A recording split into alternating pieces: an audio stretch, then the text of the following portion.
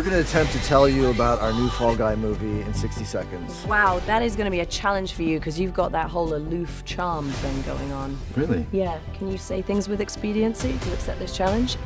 Get on with it. The clock is ticking. Okay, so Emily's character is the director of this action movie, and after filming the sick barrel roll, she sees that the stuntman He's her ex. Anyone but him. And I don't want to work with him because he ghosted her. Didn't ghost her. She has some fun with him on set. She sets him on fire. Multiple times. We're gonna go again. Tries to win her back. But he keeps mucking it up because that's what he does. He's late for the karaoke day. Missed it entirely, and that was okay though. Where's Jody? And I think we've heard you sing enough, so it's fine.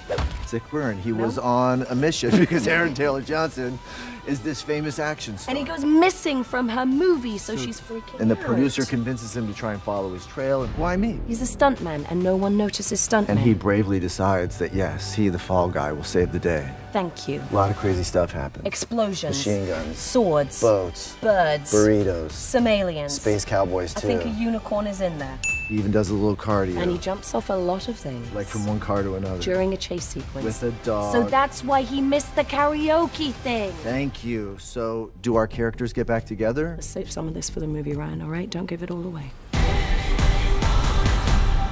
This is for what, sorry?